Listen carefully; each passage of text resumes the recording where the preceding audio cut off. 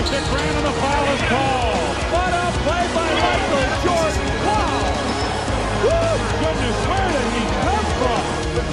But he's finally got his dunk on Mount Tumble. And he's going to say after the game, well, it took a long time, but it was worth it.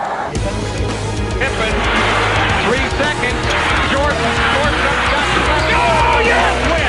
Michael Jordan saves the day. The Bulls offense down in the mud the entire fourth quarter.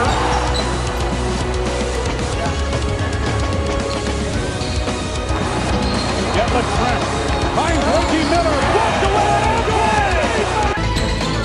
The inbound pass comes into Jordan.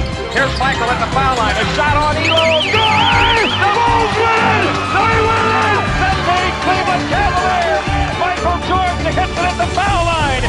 101 to 100. Michael Jordan has won it for Chicago.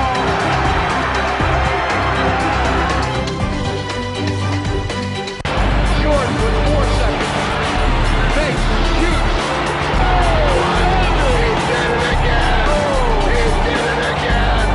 He did it again. Michael Jordan, the greatest player of all time.